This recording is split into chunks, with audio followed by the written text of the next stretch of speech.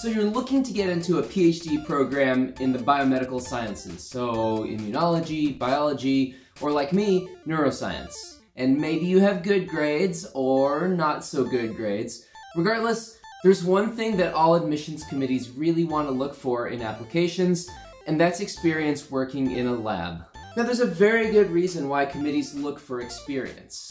They want to make sure that you've been exposed to the day-to-day atmosphere of a typical research lab. Sometimes just seeing what the scientists do on a day-to-day basis is enough to discourage people from going into research. And that's okay. The committees just want to make sure that they're giving the positions to people who are really interested and who have already seen what it's like. They're really looking for people who are very passionate about science, despite all the stuff that goes wrong in the research lab. Alright, so how do you score yourself some of that sweet, sweet research experience?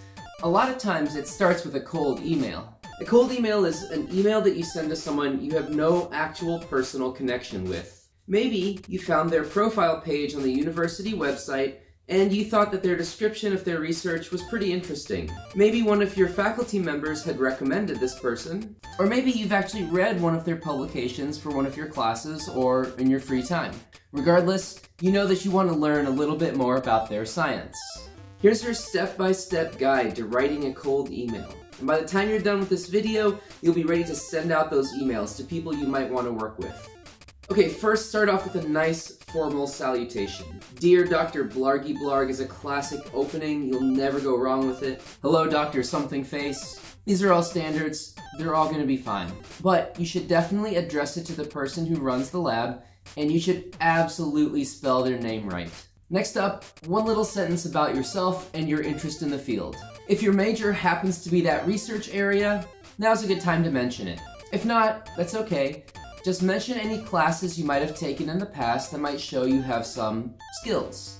So if you've taken chemistry lab, if you've taken biology lab, you can always mention that now. This section might look something like this. I'm a sophomore at Cuphead University, and I'm a neuroscience major, or I'm a junior at Anne Orlando College, and I've taken chemistry and organic chemistry labs. Now, you want a little bit of a connection to the research program.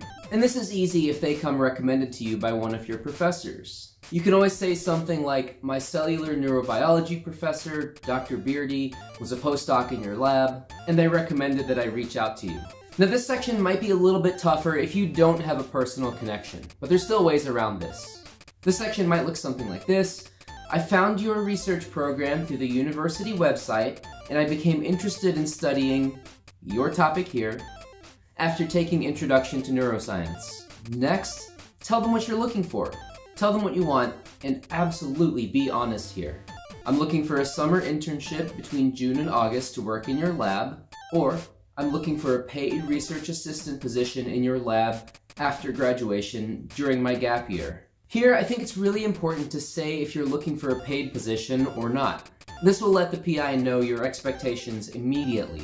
This can also help them decide whether there's room in their budget for an additional research assistant. Then, you can mention something like you're willing to share more information about yourself. Something like I'm available to meet over Zoom to chat, or I'm happy to send over a CV or resume if you're interested. This is basically making yourself available, letting them know that you have more to say. At this phase, during the cold email, don't bother attaching files. I think opening files is a little bit suspicious. Finally, just sign off with something easy like, hope to hear from you soon, or thanks in advance for your time. Both of these are safe phrases and will always be fine. Finally, just sign your name and hit send. Now, if your email looks generic and super boring, that's okay. The cold email isn't really the place to show your personality. You'll have that opportunity if they call you in for an interview. The cold email is just the introductory step. To be honest, don't spend too much time on each email.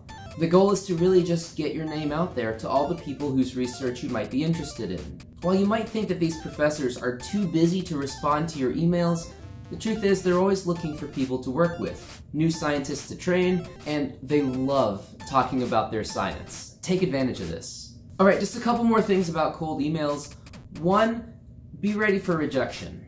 Many labs simply can't afford to hire new researchers. Maybe they just physically don't have any room. And this is the main reason why you're not going to get a hit in your search. And it's absolutely not your fault.